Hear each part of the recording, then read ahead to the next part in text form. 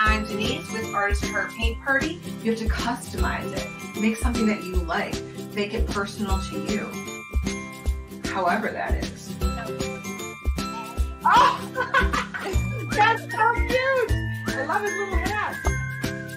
You could be painting your bunny in. So this is a pretty spring bunny, and I think that nice, lighter, softer colors look really nice for spring pastel. As big or as small as you want it. Hey, Nisi. Hey, Rach. Can you slow down a little bit? Sure thing. Actually, I thought it was almost looking like a butterfly, but I thought it would be cool, and I had an apple today, so I saved the core. That's great. I wasn't sure if it would work or not, but I thought I'd give it a try. Yeah, I really like that you're reusing the material that might not seem to have a purpose. It might have otherwise been thrown out. Right.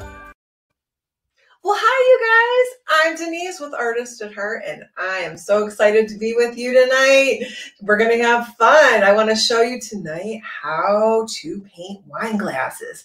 This is something that is very popular around here. I used to do a lot of in-person wine glass paintings with groups of people at different wineries or bachelorette parties or house parties.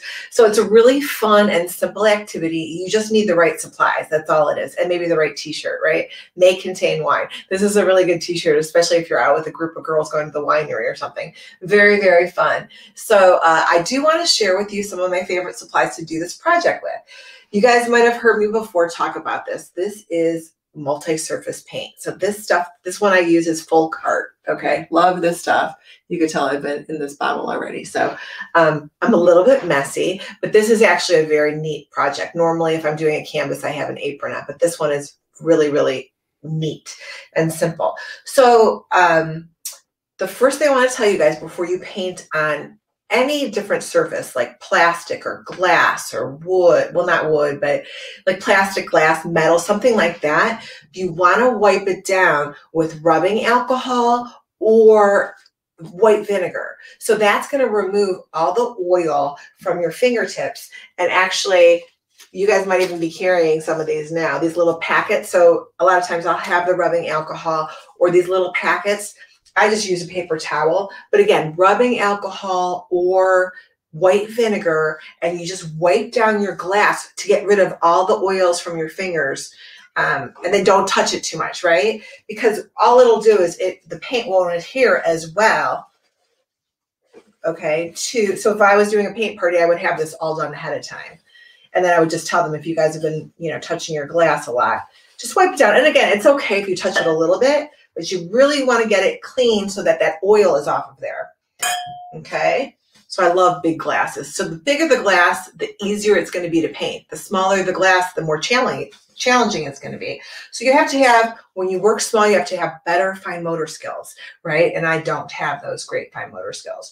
So I do want to share, let me show you a few samples. The most popular, because it's easy, are the polka dots, okay? And what's really fun about the polka dots is you can do like a set of 4 glasses and they're all different color schemes, right? And then that way oh, well, my mom loves blue, orange, and white. So this will be my mom's glass, right? You can even write mom on it. You can even do it with your mom. You can also paint the bottom of the glass. So the polka dots, and you can use Q-tips or you can use the eraser of a pencil. Super, super easy.